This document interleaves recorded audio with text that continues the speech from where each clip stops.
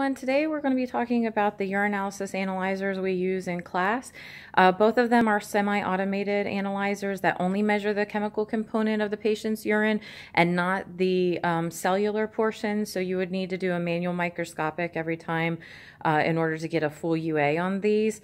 Both of them are semi-automated because you have to manually dip the specimen dip the strip into the specimen and then put the strip onto the analyzer.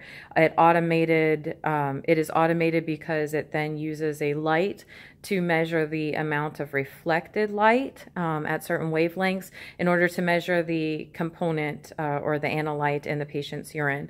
The Urispec here honestly does an internal calibration every single time you use it, whereas the Criterion 2, you have to do calibration using sticks, or rather strips, that you do not dip into anything. They're just dry strips.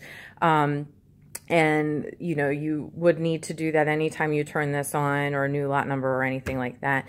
Then afterwards, you would run QC. So anytime you're going to do a new shift or whatever, you would also run QC. So after calibration and a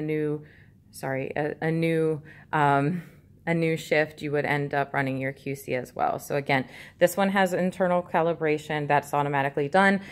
This one does not. You have to actually use the dry strips, and they are gray, and that's what you would want to do.